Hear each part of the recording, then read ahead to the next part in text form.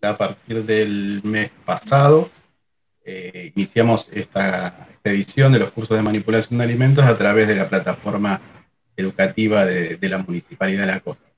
Esto en virtud, obviamente, del contexto de pandemia que estamos viviendo, donde no podemos aglomerar gente en los centros comunitarios, como lo veníamos haciendo años anteriores.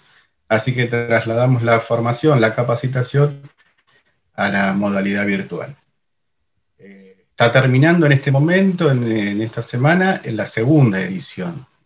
La verdad que ha tenido, como decís también, una gran demanda, sigue teniendo. Hemos tenido 600 inscriptos entre las dos primeras ediciones. Tuvimos que dividirlos, así que bueno, como te decía, en esta semana está terminando la segunda edición del otro curso con 400 y pico de inscriptos. Y esta semana también, a partir de mañana seguramente, vamos a estar abriendo la inscripción para un nuevo curso que sería el correspondiente al mes de octubre. Así que en ese sentido, bueno, hemos tenido que ir limando algunos detalles porque para nosotros también es algo novedoso.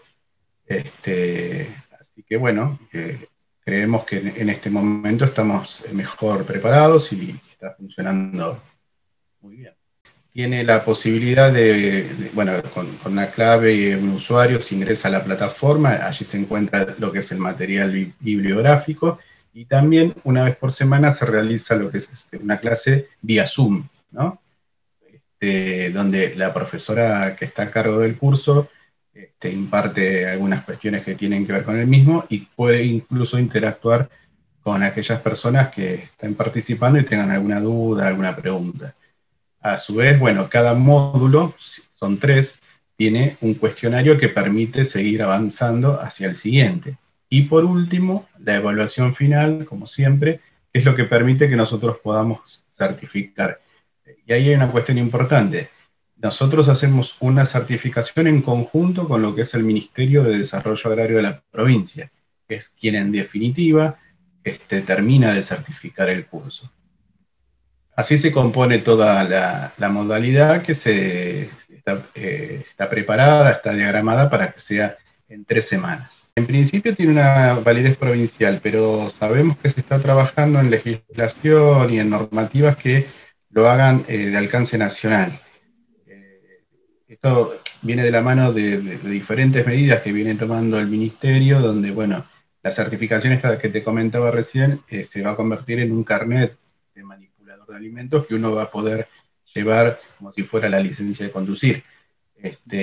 Pero eso todavía está en desarrollo, digamos, ¿no es cierto? En principio tiene un alcance, como decíamos, provincial. Se Y hace lo por que única vez.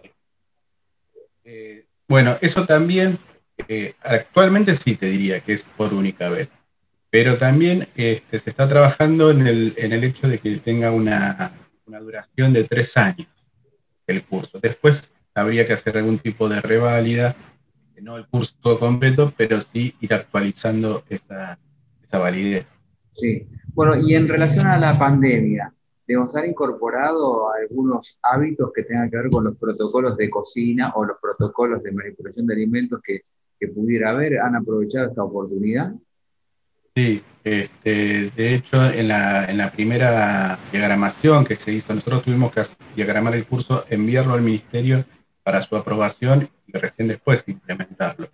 Se contempló desde el principio todas las cuestiones y medidas que tienen que ver con lo que es puntualmente el COVID-19.